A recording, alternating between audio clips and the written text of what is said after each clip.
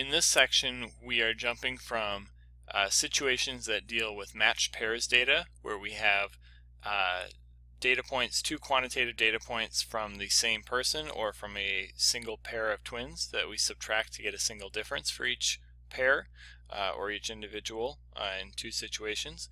And we're shifting into a different type of analysis where we have two separate groups that don't have any particular connection. This would come from either pure random grouping or from blocking, not from matched pairs. So let's read this situation, and we're going to go through and try to decode what is actually happening here. And then from there, in the next couple of videos, we'll look at confidence intervals and hypothesis tests and how we set those up and what they mean. Whenever I read these problems, I like to highlight or underline things as I go. If you're reading this problem on a screen, you could take a screenshot like I did and put that into Notability or another app that lets you highlight and decode as you go.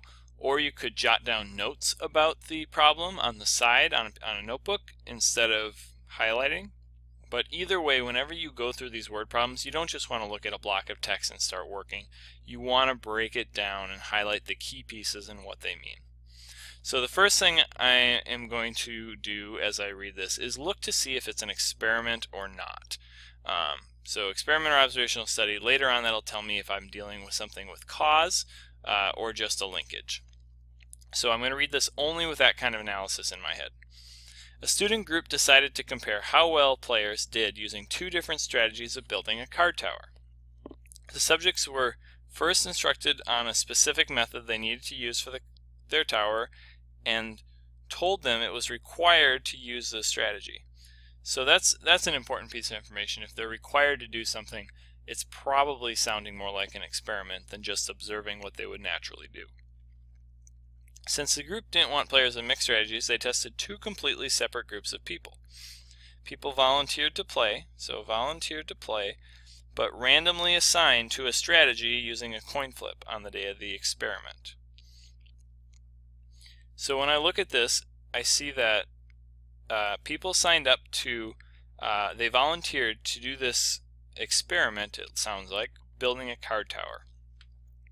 They were required to use one of two strategies, and the strategy they got was determined randomly with a coin flip.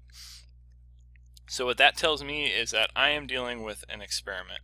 One group of people sign up, and they are split randomly into two different treatment groups. The other thing I noticed, besides the fact that I know that I have an experiment, is that I know that I have two separate groups, and we'll see what kind of analysis that looks like in a moment. The next thing I'm going to check for is the types of variables that I have in this situation. So I'm looking for an explanatory and a response variable. The two, the factor that is the determining factor of what happens, and then how you measure that.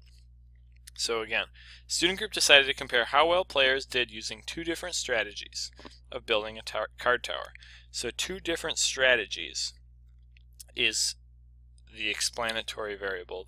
The strategy being used seems to cause some kind of effect about building the card tower, which seems to be something to do with the response variable. So let's read for more details. They were first instructed on a specific method they needed to use for their tower, and they told them it was required to use a strategy. Since the group didn't want players to mix strategies, they tested two completely separate groups of people. People volunteered to play and randomly assigned a strategy using a coin flip on the day of the experiment. And then here are the results. Strategy 1 and Strategy 2. Those seem to be the different options for the explanatory variable. And then the building of the card tower, it doesn't say in the paragraph how that's being measured. But down here it says seconds required to build the tower. That tells me that the way that they're measuring success here is how long it takes you in seconds to actually make this tower. So that's going to be our response. So our explanatory variable is going to be strategy, and that is categorical. Our response variable, that is going to be seconds required to build.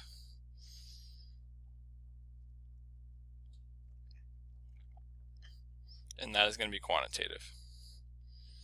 So now that I know this, I know the type of analysis I'm going to be dealing with when I get to stat key. I'm going to be dealing with one quantitative and one categorical variable that follows across to the confidence interval for a difference in means or a test for a difference in means.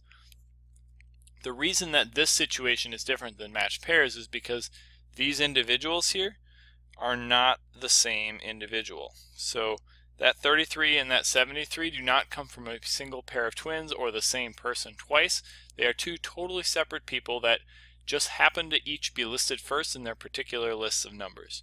So there's nothing that has a special connection between these numbers. Therefore, we don't subtract them and treat it like it's a single quantitative variable.